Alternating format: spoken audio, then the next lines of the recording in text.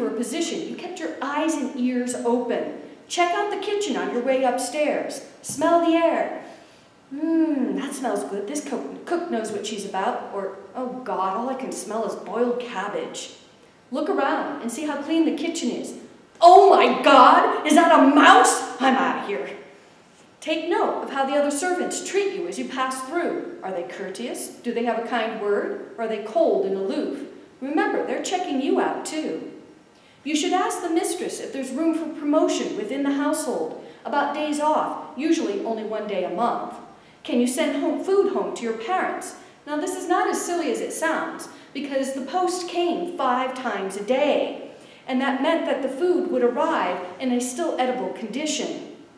Besides, many families relied on this food for supplement. You need to know if someone else would be doing your laundry. Since it took on an average of 3 days to do laundry, this was a definite perk. Ask if you're allowed to supplement your wages with tips called vails from house guests. But most of all, find out about board wages. These are the wages paid when the family is not in residence, which is when most of the heavy spring cleaning is done. Some households paid half wages and only provided bread and tea for food.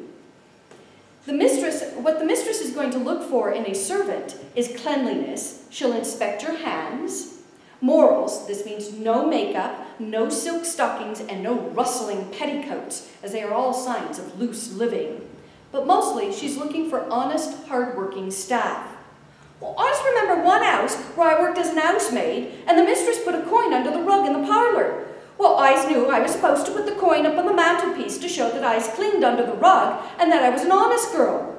But the mistress or someone had glued the coin to the floor. So I said, I don't mind them testing me honesty, or if I'm doing my job thoroughly, but to make it so I can't prove myself, I packed up my tin trunk and gave my notice right quick, I did. Footmen had it hard in an interview too. They had to be over 6 feet tall, and they were paid for every inch over 6 feet. If you were under 6 feet tall, you couldn't be a footman. If a household could afford multiple footmen, they all had to match in height, as no one wanted to break up a matched set of footmen. They had to have well-defined calves.